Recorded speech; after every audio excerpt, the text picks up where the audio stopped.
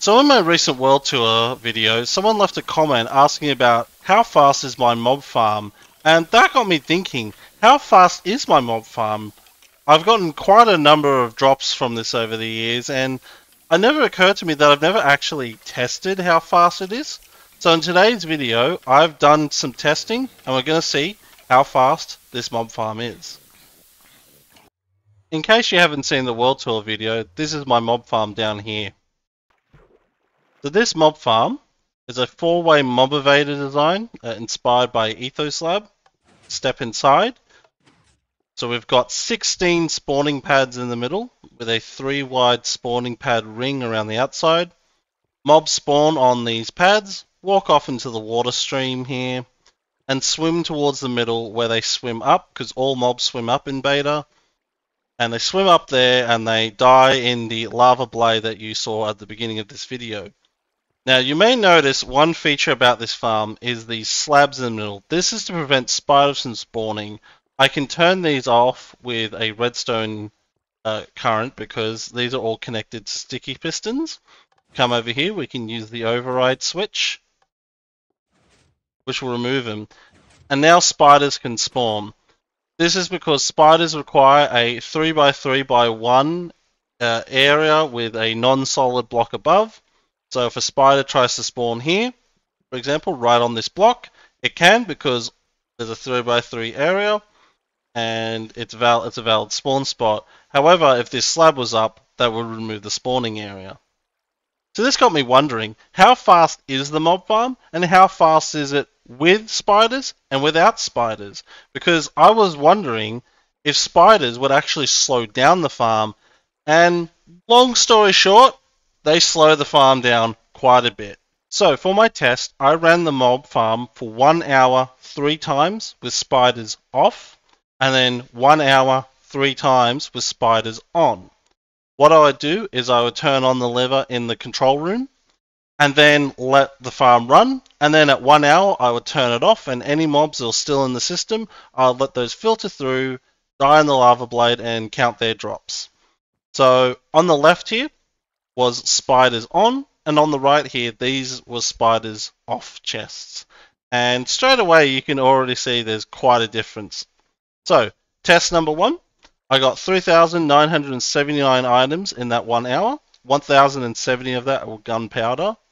I've separated the gunpowder stat from all the other items because gunpowder is the primary useful item I'm trying to get out of these farms. Bones do have a use, but to be honest, I don't really use that many bones. Same with arrows, but you never really go through arrows that fast. Feathers are practically useless in this version, so it doesn't really matter. Second test, 3,580 items in an hour and 941 gunpowder. And then my third hour test, 4,110 items and 1,188 gunpowder. So once you average out those 3 results, it comes to 3,889.6 items per hour and an average of 1,066.3 gunpowder per hour. The second test, I had the spiders turned on, and already I'm seeing a significant decrease in items. So in the first hour test, I got 2,457 items. 599 of that was gunpowder and 62 string. I'm counting the string in these tests because that's the only reason why you would want spiders on. These are the items.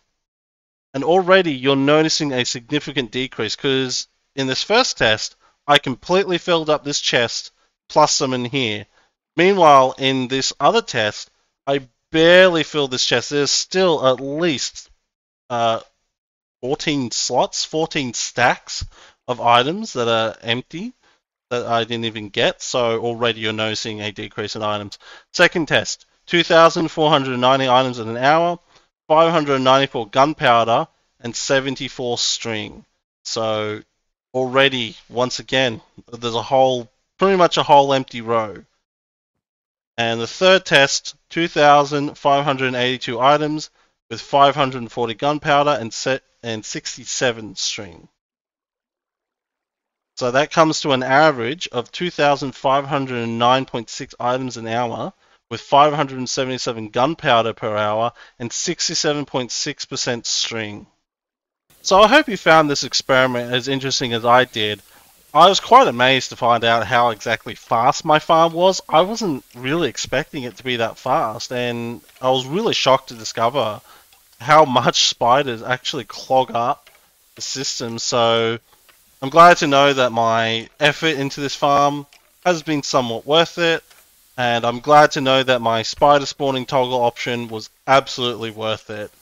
So, and I hope you thought this video was worth it. Remember, if you disliked it, leave a thumbs down and put your hate comment below.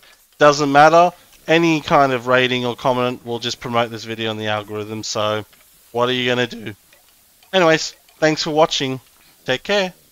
Bye bye.